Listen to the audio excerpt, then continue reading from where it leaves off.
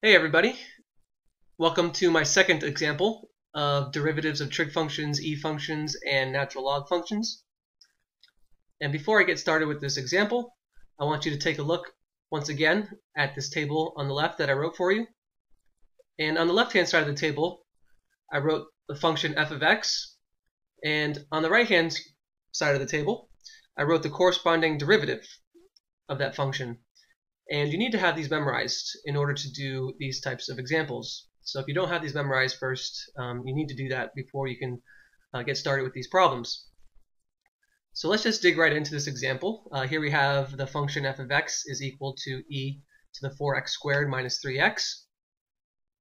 And if you look at number 4 in our table, if we have the function e to the x, the derivative of that function is also e to the x.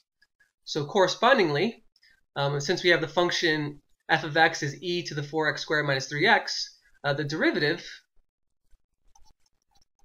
is also going to be e to the 4x squared minus 3x.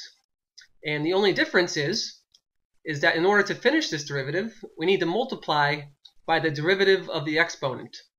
Since we have an exponent of 4x squared minus 3x, we need to multiply by the derivative of that, which is just 8x minus 3.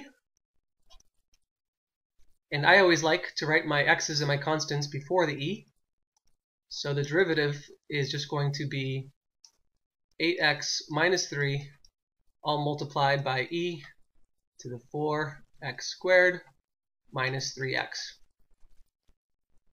Now we have completely taken the derivative of this e function. So here are some more videos with some more example problems related to the video you just watched.